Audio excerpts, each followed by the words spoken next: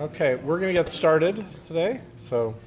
I'm pleased to introduce our guest speaker today, who is Dr. Joe Corbo, and he's from Washington University in St. Louis. And I haven't known him very long. I met him about a little over a year ago when I was a guest speaker at WashU, and we found out we had a lot of common interests related to carotenoids in the eye and working on animal models such as birds, etc. And he's going to be telling us some about that today.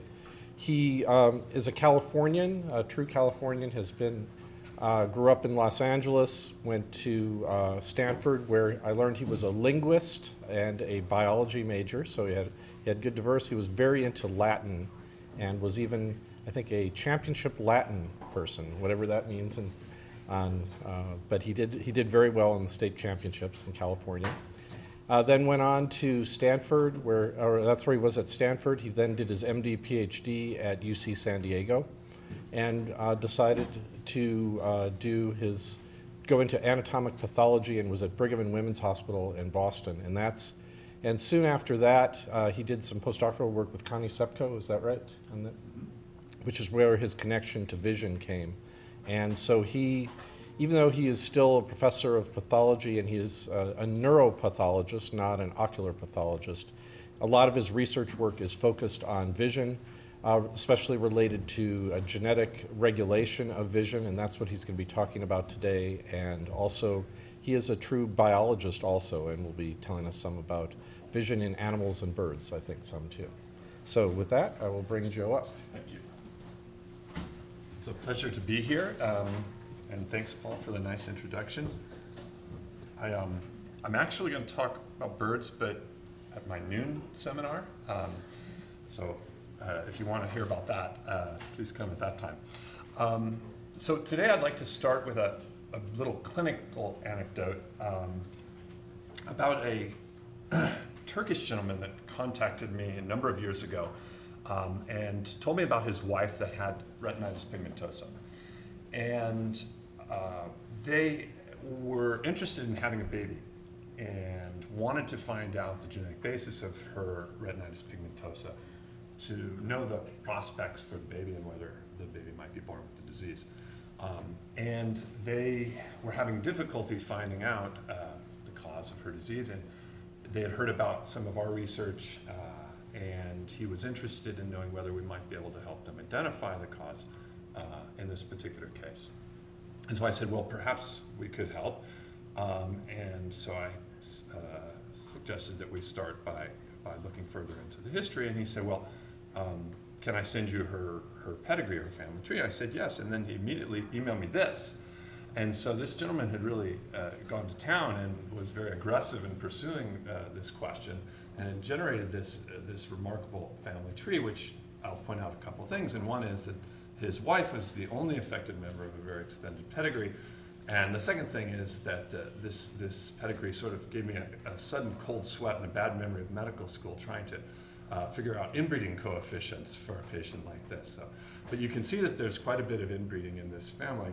And I helped him interpret this by saying that maybe this suggests that her retinitis pigmentosa might be an autosomal recessive form of retinitis pigmentosa. And he said, oh yeah, I'm aware of that, and we've already tried to evaluate for what the different causes of autosomal recessive retinitis pigmentosa that were known at this time. And she said he doesn't have any mutations in any of these genes. So I said, well, okay, that makes it difficult. We also talked about whether she had mutations in autosomal dominant forms of the disease. She also didn't have any mutations in the genes that were known at that time.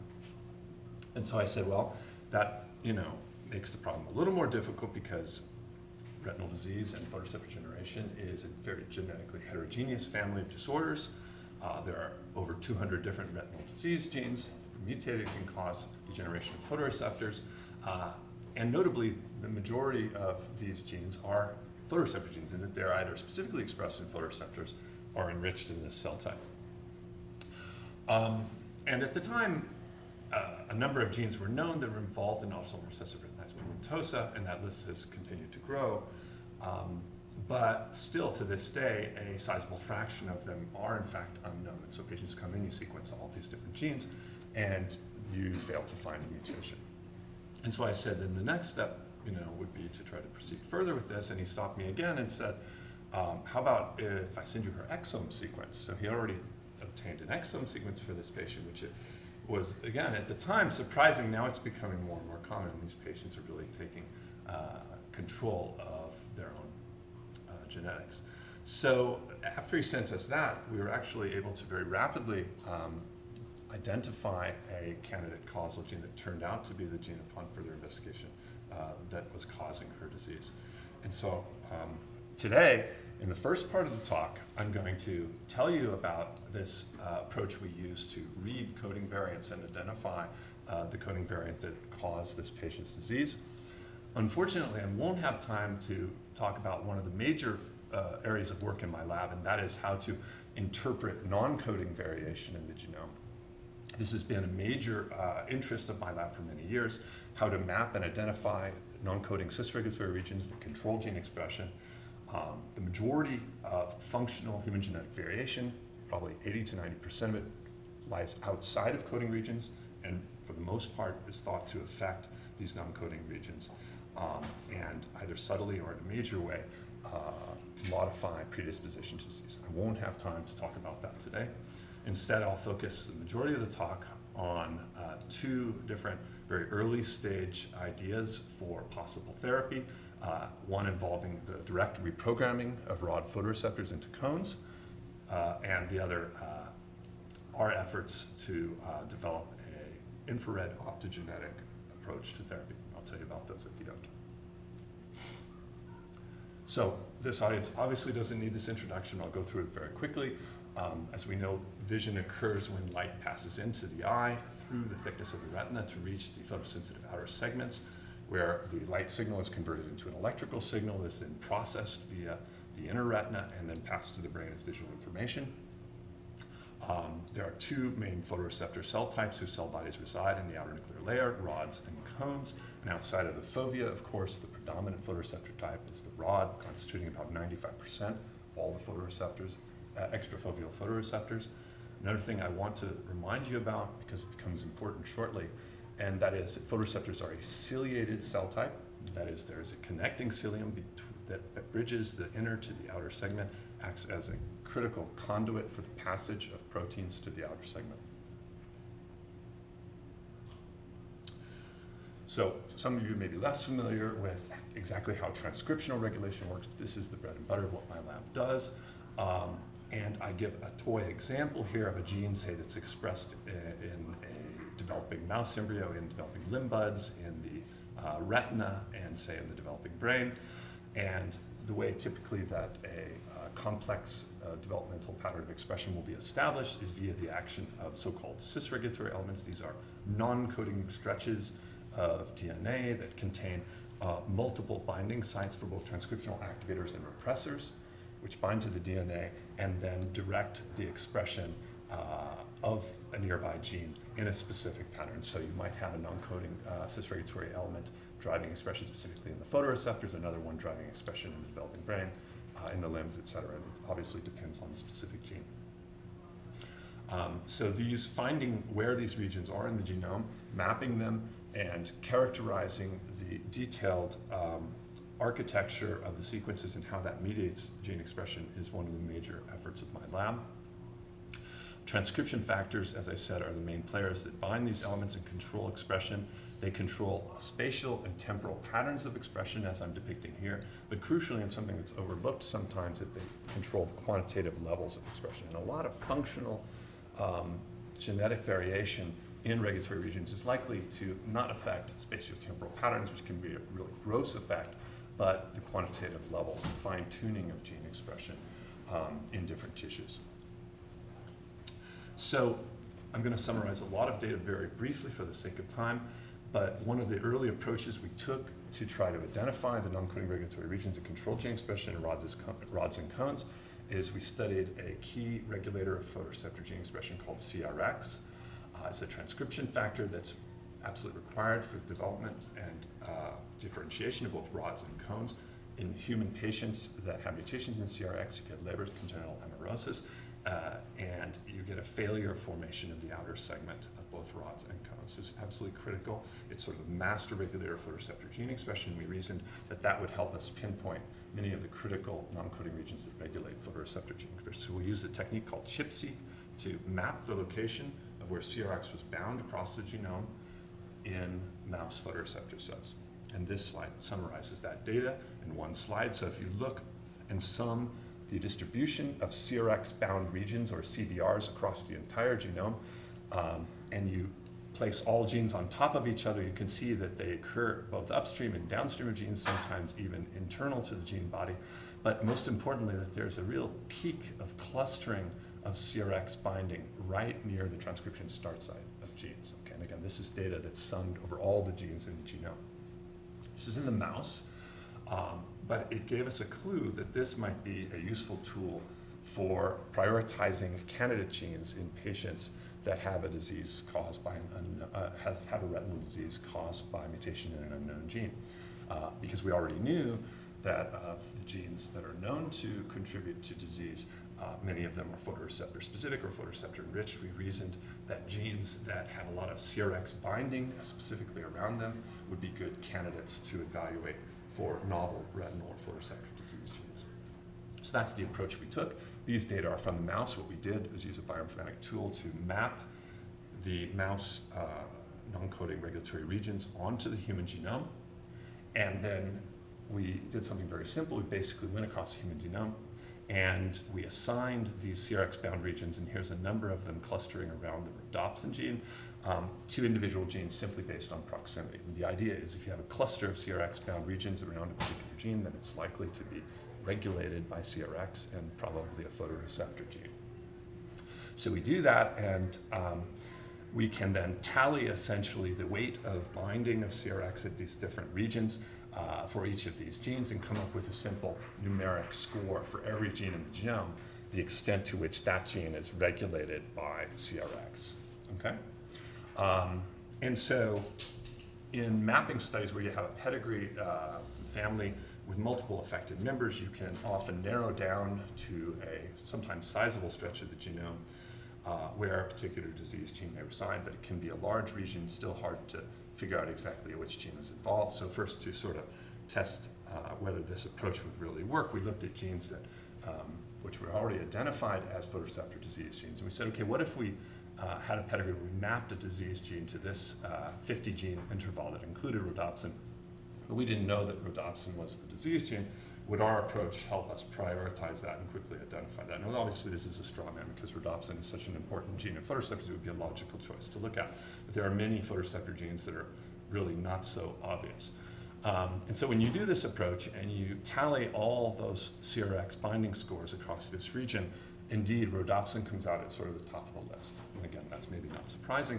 But if we took this approach and then try that with all of the, what at the time were known causes of retinitis pigmentosa, in about 2/3 of cases, the actual causal gene was in the top 3 candidates when we ranked them with this approach. So we figured this doesn't work in all cases, but it does seem to work, at least in a significant subset of cases. And so then we tried to apply the same approach to our patient. Now the situation is a little different. We didn't have genomic mapping data. We had an exome sequence for a single patient, and this is a simplified version of her pedigree, but we looked at it anyway, used this approach, and basically found that there were about 40 genes that had homozygous variants predicted from the exome sequencing. We were predicting that she had autosomal recessive disease, so that's why we focused on those. And when we ranked them, we got a list like this. We then tried to confirm the mutations in the candidates starting at the top, and the first several turned out to not actually have homozygous mutations, and that's a common problem with exome sequencing, is you can get a lot of false positive results. But this 4th gene, MAC, turned out to have homozygous mutation. The patient ultimately proved to be the gene that was causing her disease. So what is MAC? This is a male germ cell associated kinase. This is sort of an odd name for a rather odd gene in that it has a very curious expression pattern. As far as I know, it's expressed in only 2 places in the human body. It's expressed in the photoreceptors, and it's expressed in the testis in developing sperm. And it is contains a MAP kinase domain at the N-terminus, and we found a mutation here in this patient. We then subsequently worked with a consortium of European scientists to identify 5 additional families or small pedigrees that had additional mutations in this gene. And it turned out that all the mutations identified, identified at that time fell within this N-terminal MAP kinase domain. We went on to evaluate the effects of these individual changes on the kinase activity, and indeed several of these completely abrogate kinase activity. So it suggests that whatever this kinase is doing, the kinase domain is critical for the function of this gene. And so it's interesting that around the time that this work was going on, we were sort of surprised by a paper that came out of Japan, Furukawa's group, where they were studying this gene in the mouse. Now, the mutation in MAC in the mouse had been made almost a decade before by a group that was studying its potential role in spermatogenesis, and they found only very minimal defects and no decrease in fertility, and that might explain that no one's ever observed any changes in fertility in male patients that have mutations in disease, interestingly. They did see a very curious cell biological phenomenon, and that is this is an antibody stain of wild type and MAC mutant mouse retinas, looking at the region of the inner and outer segments, and green is an acetylated tubulin antibody, which is the marking portion of the cilium, and you can see in the wild type the cilium looks like this, but in the mutant there are abnormally long cilia, which is a really curious phenotype. But most importantly, over time it was found that there's a progressive photoreceptor loss, so photoreceptor degeneration in the MAC mutant mice. So this corroborated the idea that these mutations were actually causal in humans and were likely to be leading to photoreceptor degeneration. Now, one of my favorite aspects of this gene and this story is that MAC is an extremely deeply phylogenetically conserved gene. In fact, there's a remote ortholog that's present in the unicellular algae Chlamydomonas, and these algae have 2 flagella that in the mutant are abnormally long. So even the phenotype is conserved. And since this is a plant and we're talking about animals here, this is a gene that's been around for maybe approaching 1 billion years of evolution. There are other genes, interestingly, in the pathway that regulate ciliary length in Chlamydomonas that have been identified. Unfortunately, the evolutionary distance is so great, we've never been able to find clear orthologs of those other gene products in higher organisms or in humans. One last point is that mutations in MAC have turned out to be the most common cause of heritable retinal disease in Ashkenazi Jewish populations. So an interesting and sort of surprising fact that goes along with this story. And finally, back to the patient and her husband. So armed with this information, they sequenced the MAC gene, and the husband found that he didn't carry mutations, and they went on to have a child that's healthy and unlikely to at least develop this form of the disease. So despite the fact that we can't yet offer good treatments to these patients, it's nice that the genetics can sometimes still help inform their decision-making process. Okay, now I'm going to turn to the second part of the talk and tell you 2 stories about, as I said, early stage efforts to develop new treatments for photoreceptor degeneration. And so I ask you to imagine another scenario where, let's say, this newborn little girl turned out to have, say, homozygous mutations in MAC or other gene that's involved in, that causes retinitis pigmentosa. I think this is going to occur more and more as genome sequencing, exome sequencing, and whole genome sequencing becoming more and more common. There'll probably come a day fairly soon where newborns might routinely be sequenced, their whole genome might be sequenced. We need to be able to interpret that data and, if possible, act on it in advance. And some of these diseases obviously have their onset a little later in life, and so there may be a significant therapeutic window in which one could act to forestall or prevent the onset of disease. I mean, this is a major goal. And so if we entertain this scenario, the question is, how can we do this? And one approach that's been taken, obviously, is gene replacement therapy, where you have a gene that is defective, you try to deliver it by a virus, introduce a good, healthy copy, intact copy of the gene, and then restore the function. And that's one approach, but it's sort of one disease gene at a time. That has its problems in terms of drug development and so on. So a bit of a holy grail in the field has been to develop therapies that can be applicable to a broader range of diseases, so a subset of forms, genetic forms of retinal degeneration. And so we set out with the hope of trying to develop an approach that could be used and could be applied to multiple forms of disease.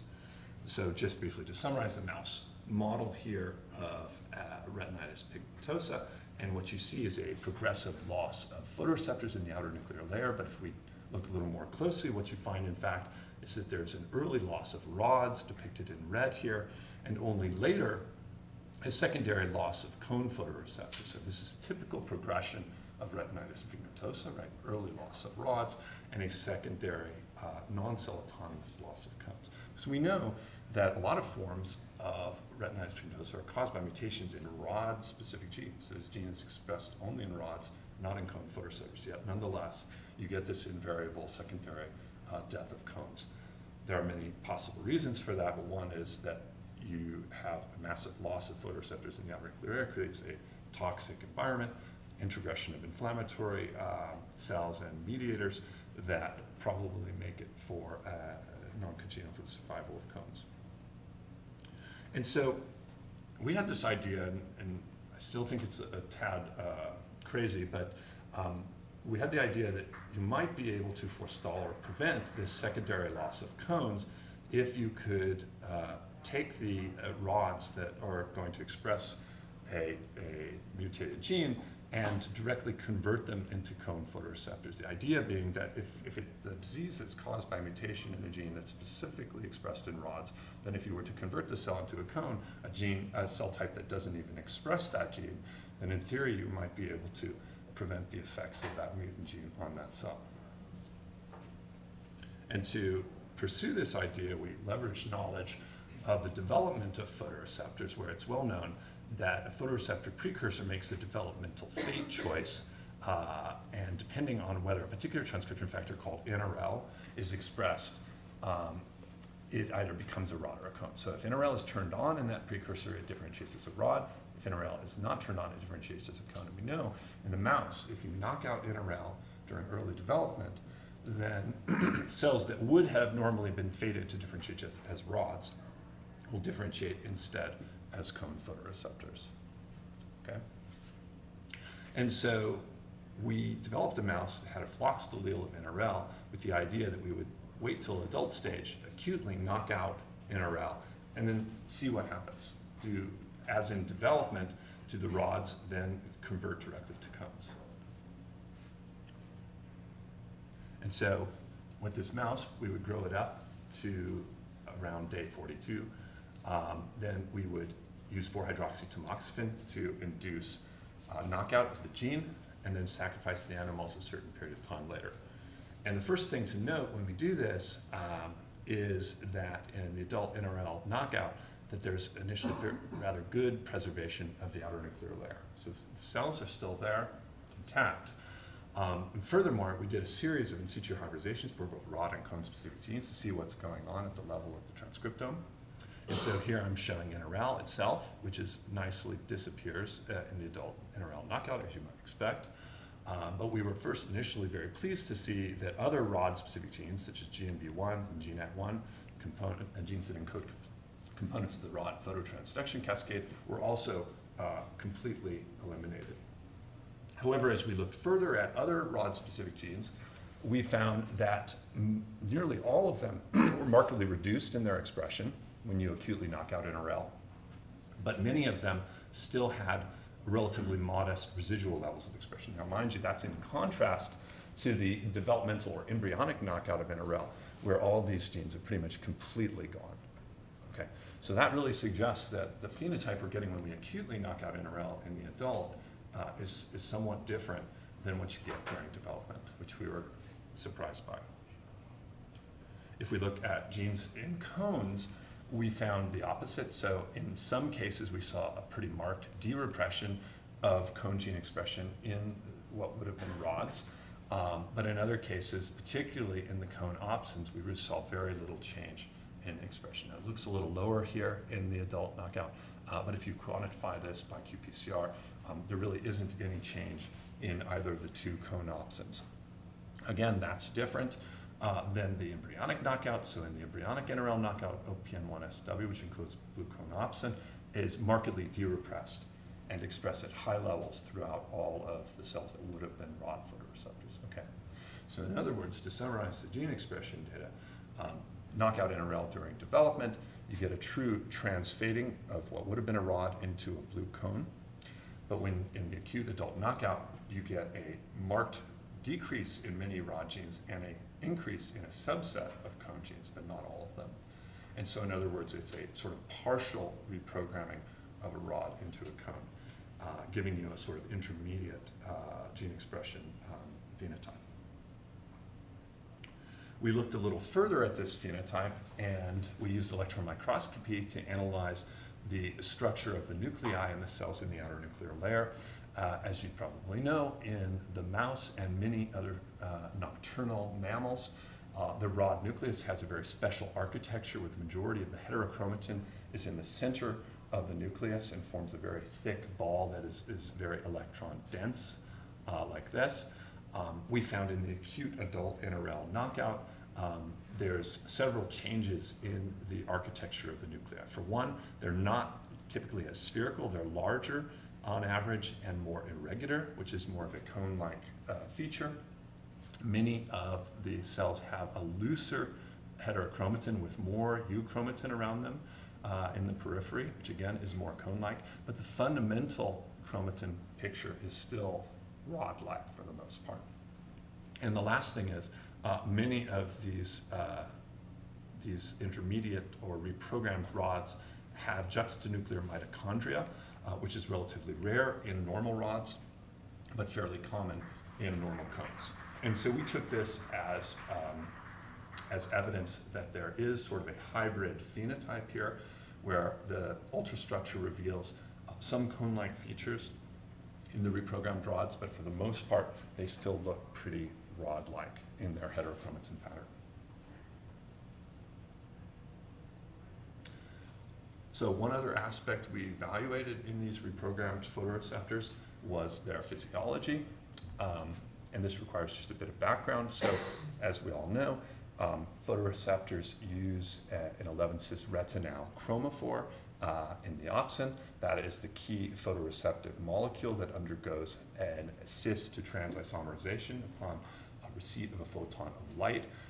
Then that spent chromophore, the all-trans chromophore, has to be released from the opsin and the photoreceptor cell, has to be trafficked up to either the RPE or the Mueller glia, where then it is recycled and then passed back to the photoreceptor as a rejuvenated pigment.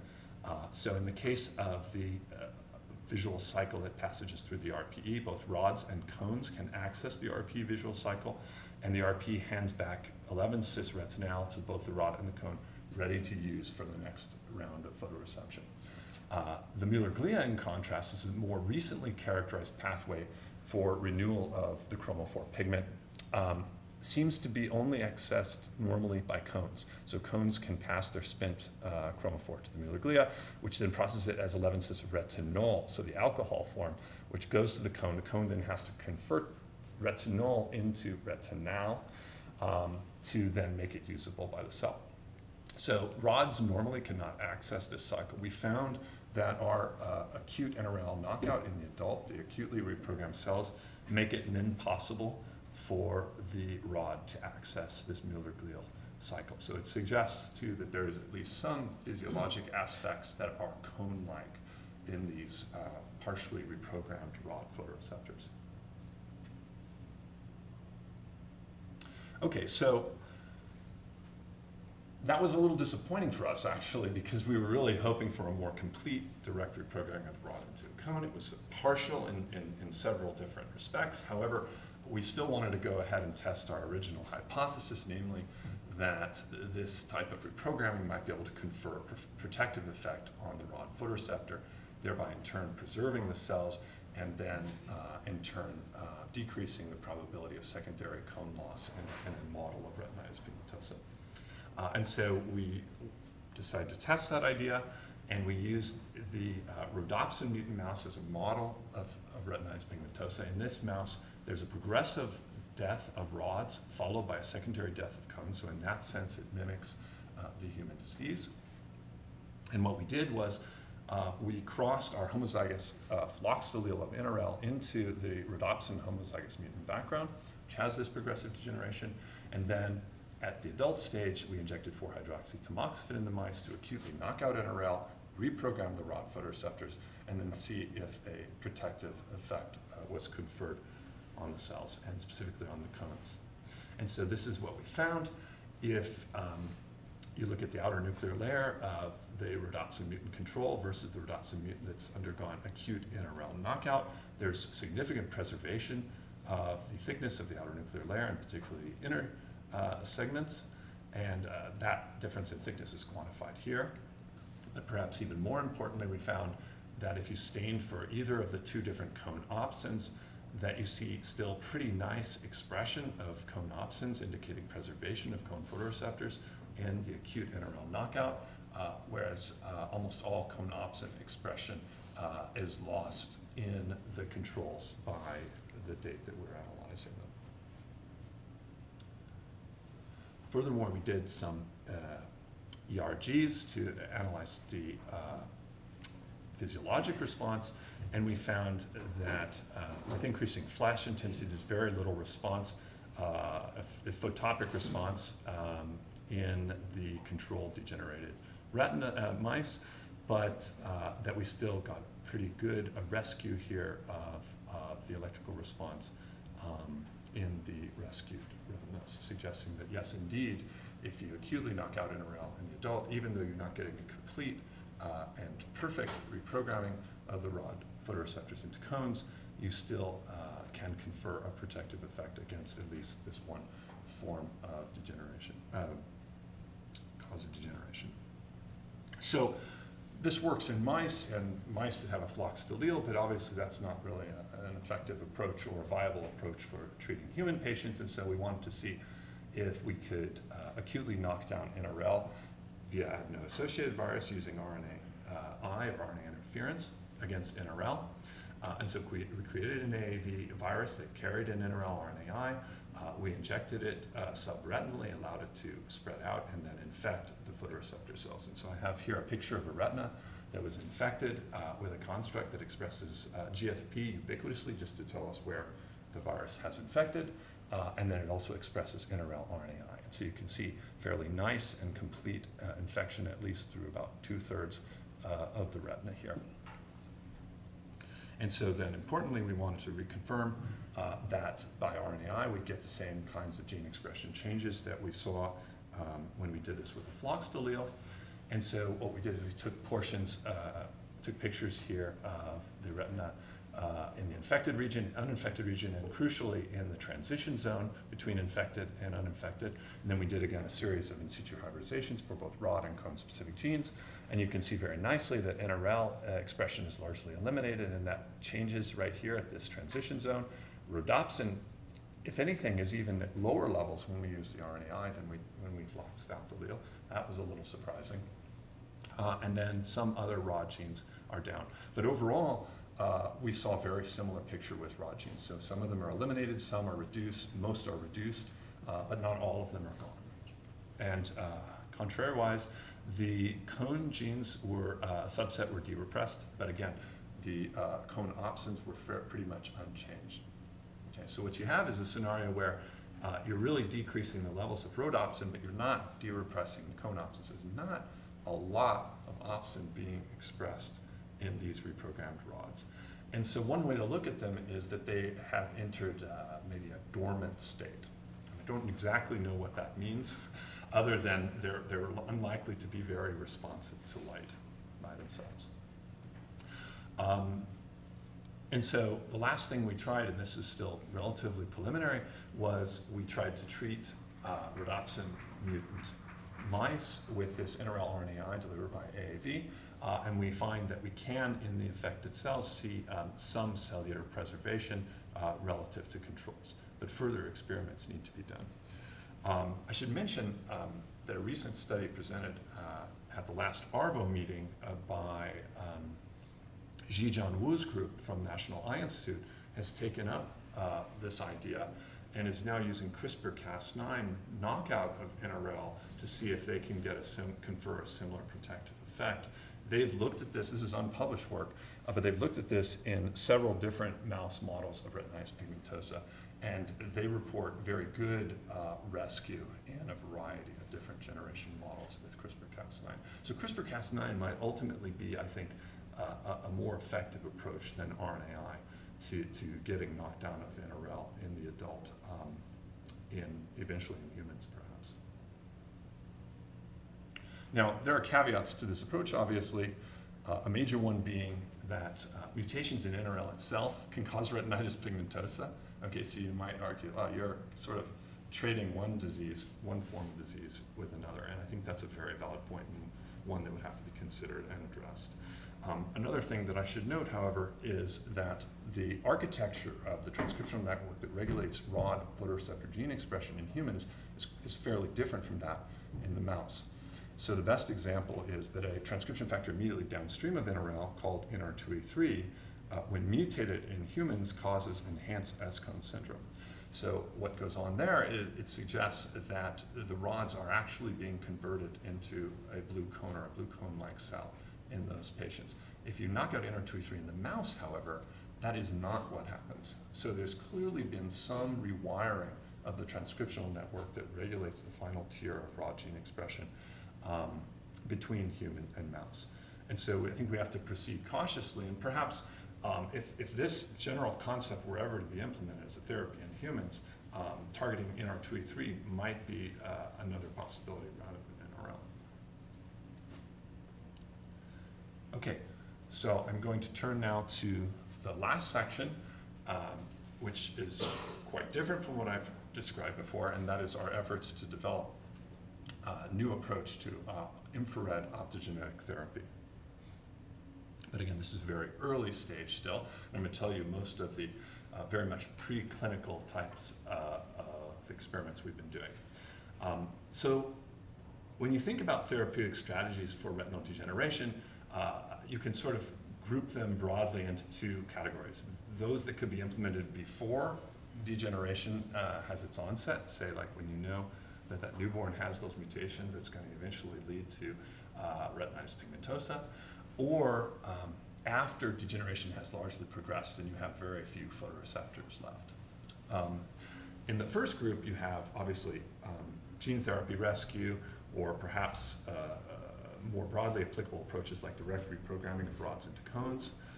After degeneration, one of the most actively pursued areas is the attempt to generate photoreceptors in a dish from stem cells and then reimplant them into patients. I think that strategy is fraught with a lot of problems, not just the difficulty of creating photoreceptors from iPS cells, but the implantation problem, getting photoreceptors to engraft and be functional in a degenerated retina, I think is no small task. And so in the context of those difficulties, people have turned to some other approaches, one of which is optogenetics. And so the idea here is that although the photoreceptors are largely gone, the intraretinal cells are still present and, at least to a reasonable extent, intact. And so people have thought of the idea of using optogenetic constructs to endow those normally non-photosensitive intraretinal cells like bipolar cells or ganglion cells with photosensitivity. So what is an optogenetic construct? So these are microbial opsins, but they differ very markedly from vertebrate opsins in that not only do they have a chromophore and can sense light, but they have, in the same polypeptide, an ion channel. So what you can do is, with the expression of this single gene product, you can control the flux of ions across a membrane with light alone. And this has been a huge boon in neuroscience because it allows direct interrogation and control of neural circuits, and they have optogenic actuators that can both activate or turn off gene circuits with light, so you get very rapid control. And so this has now been attempted in some mouse models of blindness, and they've been able to get some rescue of visual function by introducing optogenic actuators either into the ganglion cells or into bipolar cells. I think bipolar cells are probably the preferred approach because then you still allow the retina to retain some of its downstream processing of the visual information. So one of the difficulties of this approach is most of the optogenic actuators that have been tested so far are maximally sensitive to fairly short wavelength blue light. And so the idea is, and there are some clinical trials that are already about to begin in Europe, is to use gene therapy to introduce the optogenic channel into bipolar cells, but then have the patient wear some sort of amplification goggles that take in the visual scene and then project very bright blue light onto the retina. And that's a problem because blue light is pretty energetic and it has to be very bright because because you're cutting out the middleman. You go straight from the ops into the channel, you lose the amplification cascade that you get in normal photoreceptors. And so therefore, you have to apply very bright light to activate these optogenic actuators. And so that's widely recognized as a problem in the field. And so one of the desiderata is to create optogenic actuators that are red-shifted. That is, ones that can be activated with much longer wavelengths of light. The idea being that this will minimize phototoxicity. It will also minimize induced pupillary reflexes because those are dependent on activation of melanopsins, which are maximally sensitive to blue light. So if you can get really red shift your optogenic actuator, then you can induce gating with longer wavelength light that won't activate the melanopsin and therefore won't induce a pupillary reflex, which will obviously limit the amount of light that's being delivered to the retina. You can also minimize photophobia with longer wavelengths of light and even facilitate possible macular therapy because, as we know, of course, the normal macula has lots of pigments that like to absorb in the blue region of the spectrum. So if you can use much longer wavelengths of light, then you could potentially use such optogenic actuators in that region without having the activating light absorbed. And so we came at this from a very sort of different and unusual channel, and that is we got interested in for pretty much completely other reasons, a very old, almost 100-year-old problem in vision science. So this is a problem that was first appreciated in the 1800s where it was noted, and at that time I should point out that many vision scientists thought that there was only a single photosensitive pigment, and that it was the same in most animals and had a peak around 500 peak absorbance around 500 nanometers. And that was shown to be the case in mammals and in reptiles and amphibians for the most part. But then a group came along in 1896 and found if you look at freshwater fish, the absorption is redshifted up to about 530, 540 nanometers. And at the time, this was unexplained until about 40 years later, when in the 1930s, George Wald, who later went on to win a Nobel Prize for this work, discovered the basis of this mechanism. And what he found was that these freshwater animals use a different chromophore that is red-shifted relative to 11-cis retinal. And our favorite example of this is migratory salmon. So when salmon are in the open ocean, they use the typical 11-cis retinal chromophore, but when they migrate to inland streams, they encounter a red-shifted photo environment. Okay, so murkier water, it absorbs shorter wavelengths of light, and red shifts the overall spectrum of light that the animals encounter. And so we're well aware that salmon undergo a suite of physiologic adaptations to adapt to the new environment, to prepare for spawning and all, but it's less widely appreciated that they also dynamically redshift the sensitivity of their entire visual system to adapt to this redshifted photic environment. And so just a little more background on how that works, just to remind you, the visual pigment, as I've mentioned several times, consists both of a apoopsin protein as well as a covalently bound chromophore, 11-cis retinal. And then when a photon of light is received, the 11-cis retinal isomerizes into all trans retinal, that leads to a change in the overall configuration of the protein, eliciting the phototransduction cascade. And we're all familiar that in the course of evolution, opsins can change and lead to different tunings and absorption properties. That's how we get blue, green, and red chrome opsins in humans. They all have the same chromophore, but the exact amino acid side chains that surround that chromophore change the electrostatic and steric environment around the chromophore, tweaking its exact configuration and thereby changing its light absorption properties and shifting it either toward the blue or the red, depending upon the specific array of amino acids that are in the binding cleft.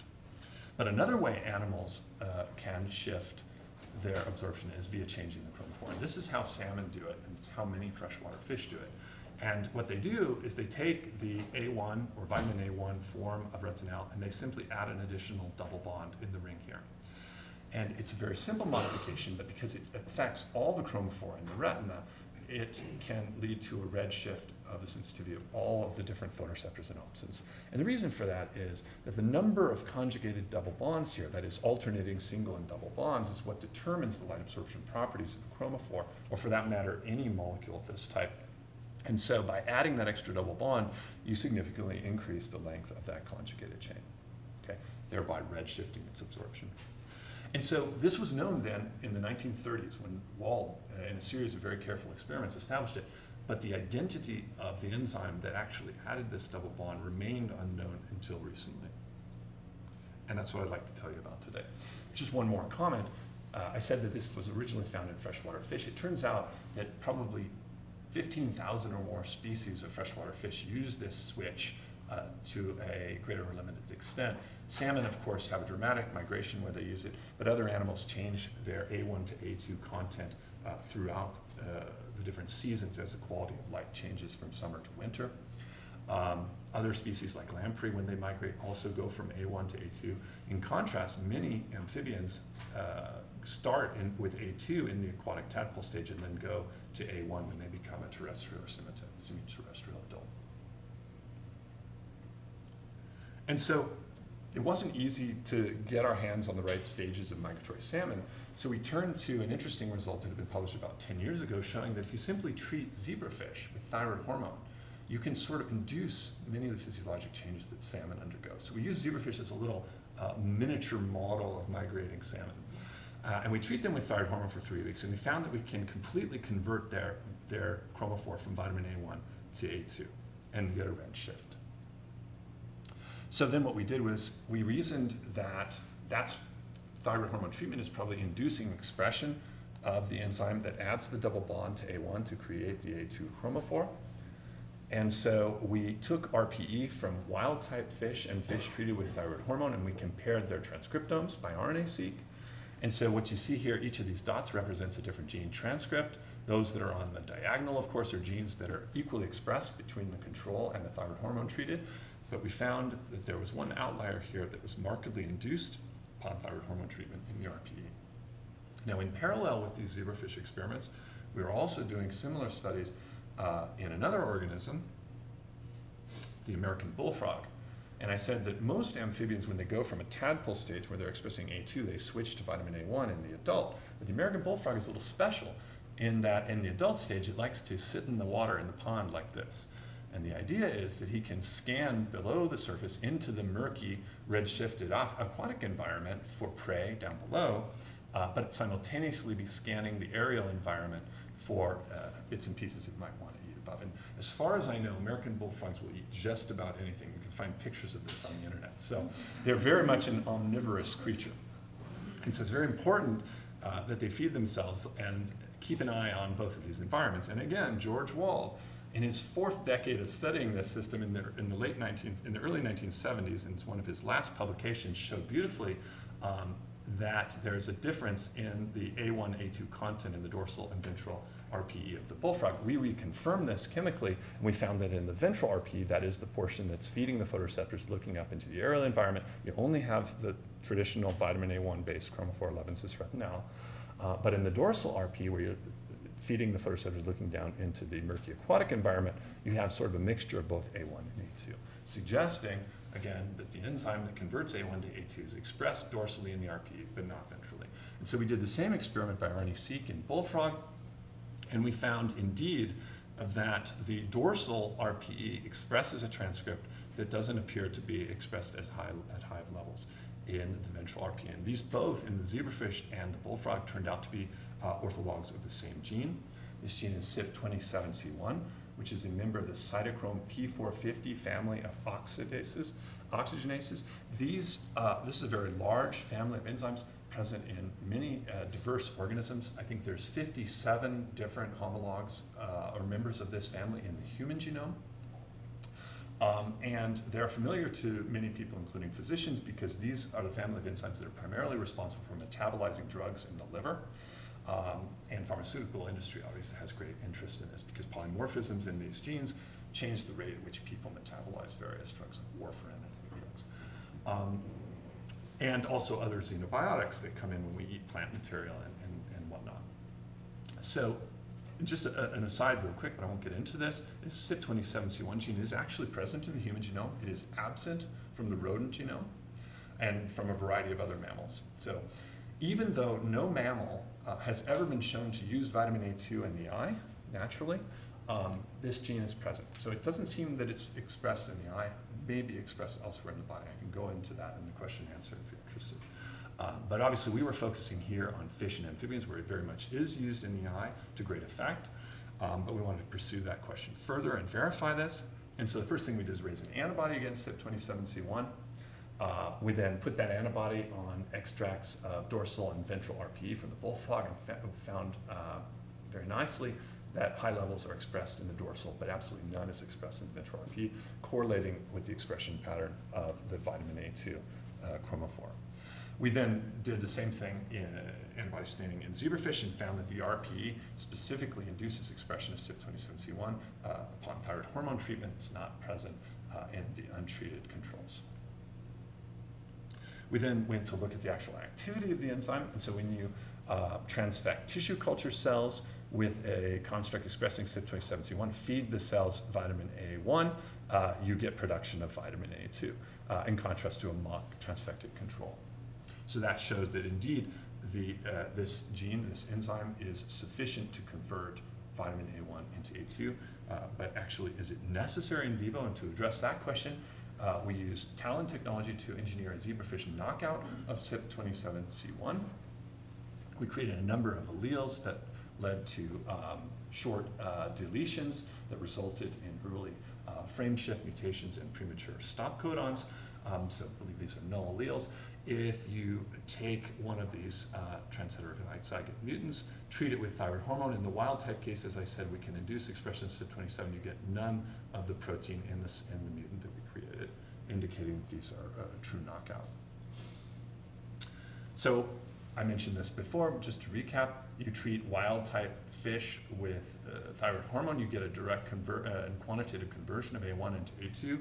If you treat the CYP27C1 mutant fish with thyroid hormone, you only have A1, so there's no shift to A2, indicating that CYP27C1 is absolutely required for the production of vitamin A2 in vivo. And so next, we collaborated with Vladimir Kefilov's lab at WashU to do single-cell suction electron recording of the red single cones of the fish to see if they fail to shift in the mutant.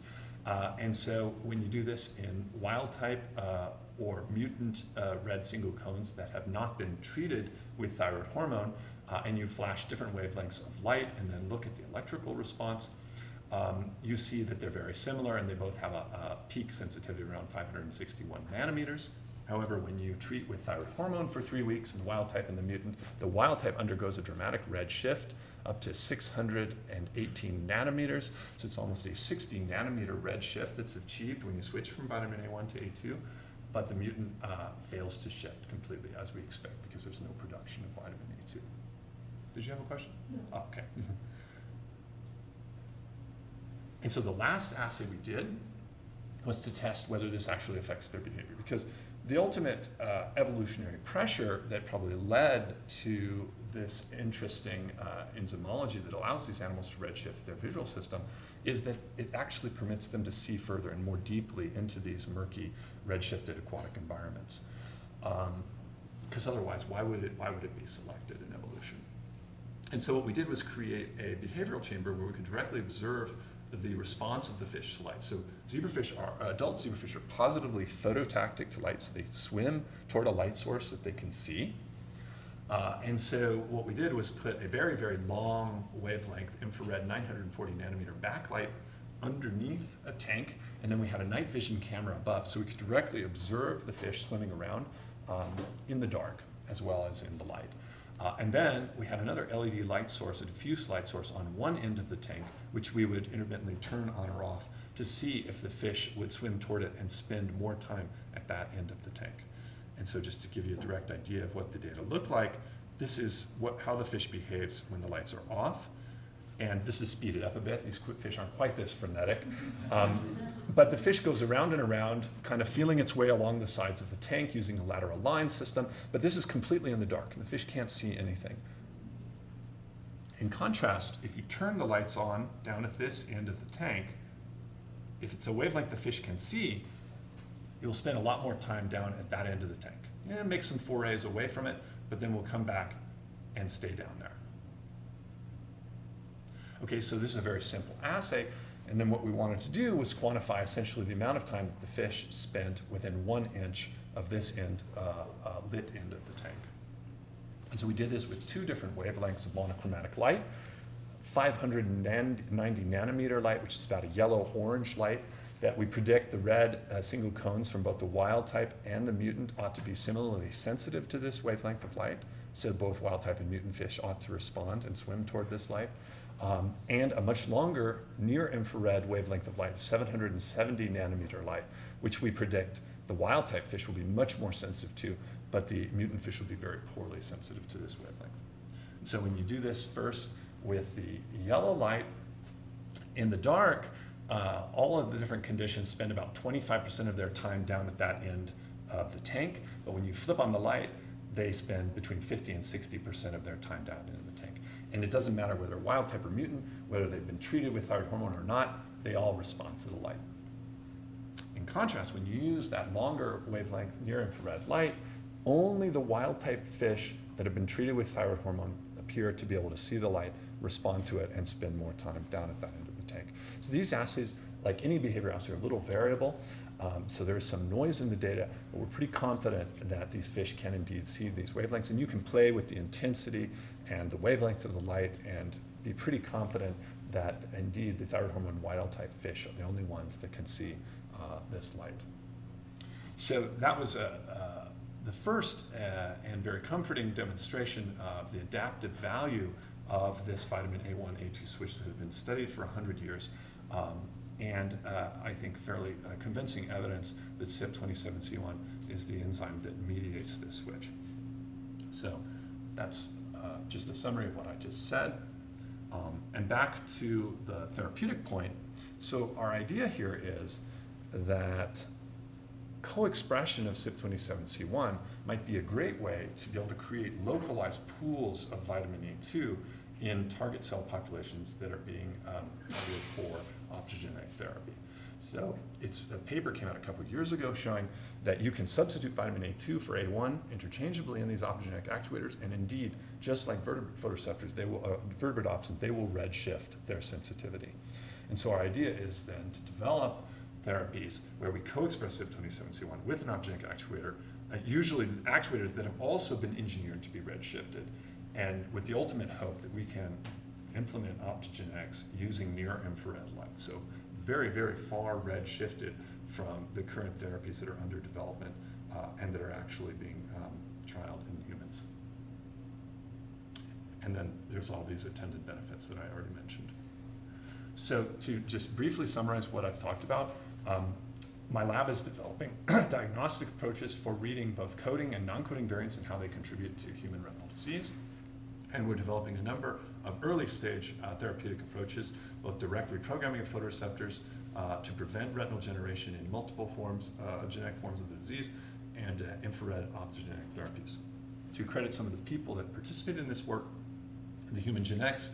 A big role was played by Anneke den Hollander and Frans Kramer's group in the Netherlands, who are part of a very large European consortium that allowed us access to their precious patient data and allowed us to identify additional patients with MAC mutations.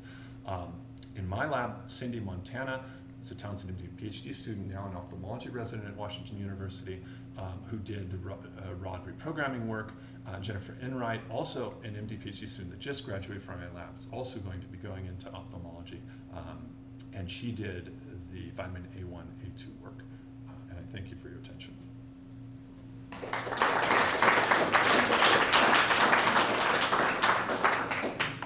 We have just a minute or two for questions. Yeah. Long talk, sorry. Yeah. Any questions? Yes, Andy. So I thought that was a great talk. I was wondering if if you looked in Mueller cells regarding the CYP27C1. Yeah. So in fish and in bullfrogs, it's only expressed in the RP, it seems. But there are indications from other species, I should say in zebrafish. In other species of fish, there are some suggestions that the enzyme might also be expressed in Mueller glia. And the data that exists for that is that in the single retina, sometimes the rods and cones actually have a different ratio of A1 and A2. And one way to get that, of course, because only cones can normally access the retinal visual cycle, is that if you express this enzyme in Mueller glia. But we haven't confirmed that in those species yet. Any other questions? Any other questions? I do want to emphasize this work is very translational. And Joe, you didn't show the cartoon that was done about CYP27C1. Do you know? Oh yeah. There's Sherman's Lagoon. Yes. I'm not a cartoon reader, but apparently this is a syndicated cartoon, and they picked up on this and did a series of cartoons about CYP27C1. It's a whole 2-week series on his enzyme. Yeah, you can look it up. It's very impressive. So thanks for your attention. Yeah, and please.